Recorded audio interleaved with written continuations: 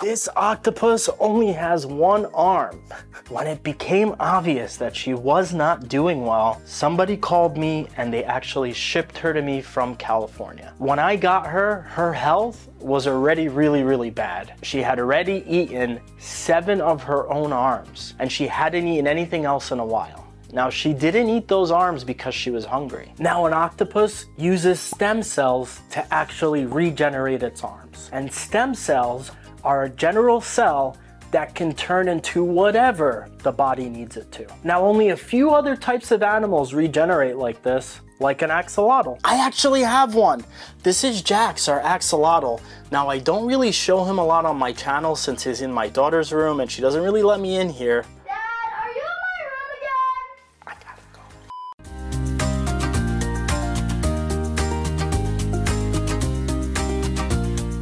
And actually, octopuses are known to eat their arms when they are stressed, kind of like a human bites their nails. It's not a certain thing. We don't know if an octopus can get stressed, and we don't even know how to measure stress in an octopus. But what we do know is that when they're not in the proper environment, this is how they adapt, by eating off their own arms. So I just had to rescue her. I had to give her the best chance that I could at a life. So I set up this tank, which is way more than enough space for her to roam around, play, hunt, interact, so she can kind of thrive and grow those arms back. Otherwise, she would have been dead.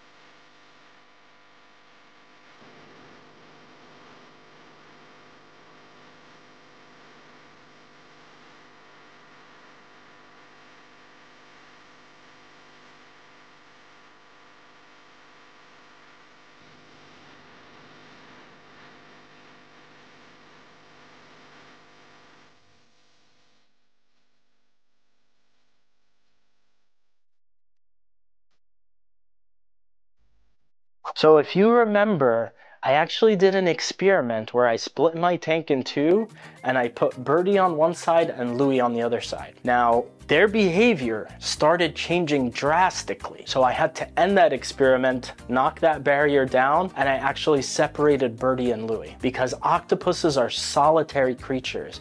They don't like to be in tiny spaces with other animals. That stresses them out and kind of makes them fear for their life, because animals are always looking at, is this other octopus competing for my food? Is this other octopus gonna kill me? She was originally caught for an aquarium, and the person that was holding her did not have the proper tank or the proper setup to actually keep her safely. So they kept her in a small container in a tank that, again, was not set up just for an octopus, and it had other animals in it.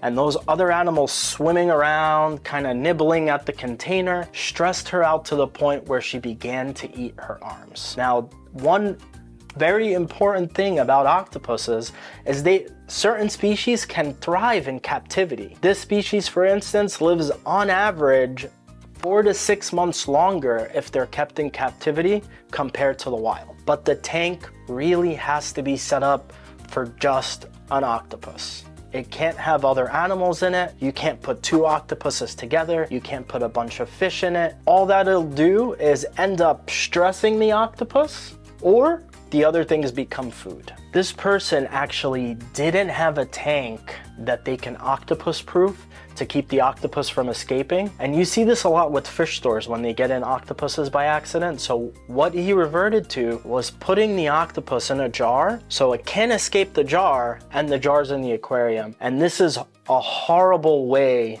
to keep an octopus, and it's really not fair to the octopus to be kept like that. A lot of fish stores do this just because it's easier than trying to put netting on top and cover your overflow and make sure all the tiny gaps and spaces are good so the octopus can't get out. This is very lazy in my opinion, and really should not be done. That is how I end up rescuing octopuses from fish stores, because they'll sit in there for a week or two in a tiny critter cage or a tiny jar, and they're coming from the ocean, and you're putting them into this tiny jar, and it's just horrible, horrible, horrible way to live. And keep in mind, once something gets taken from the wild and it comes into any contact with a captive ecosystem, the bacteria, the diseases, everything in that tank is not natural to the wild. It's something that only exists in captivity. So you can't just take it back and be like, okay, I'm gonna release you back into the ocean, because that's how invasive species actually come about. Aquariums can do this, but they keep very strict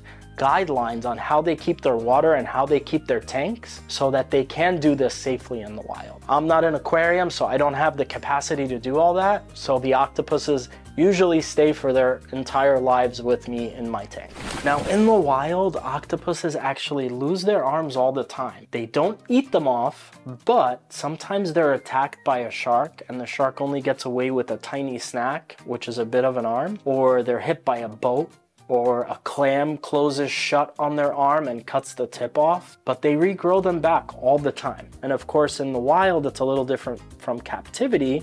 We've taken a lot of those other stressors away, but they do regrow them back in captivity as well. And it's just an amazing process to watch unfold, because these arms that are growing back right now are like these tiny little miniature replicas of the full arm. And you could actually see the tiny little suckers starting to come back out. It's absolutely amazing. Somebody once told me that since you have an octopus, you can kind of cut off an arm. He was joking.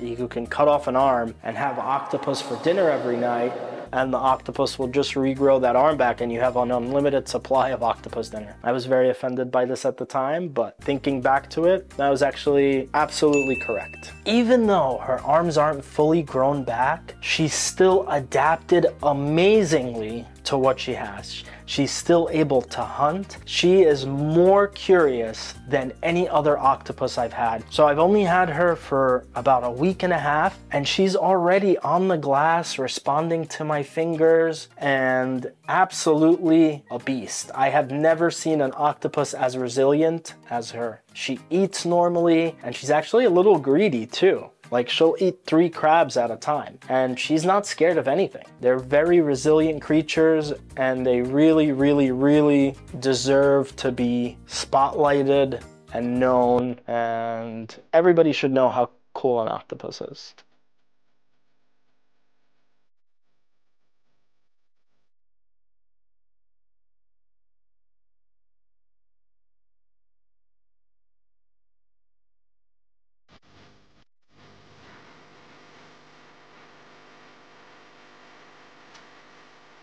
If you want to be a part of this octopus's story, head over to my Facebook or Instagram. I'm going to put up a poll so we can all decide what we're going to call her. I think the best name for her is actually Uno, because she has 1 full arm. But I'm going to put a poll up and let everybody else help decide. But please pick Uno, because I really want that name. And if you want to follow along and see how she does and watch her absolutely thrive and become a full-grown octopus that's a beast, follow along, subscribe, and turn on notifications so you get notified anytime we post a video.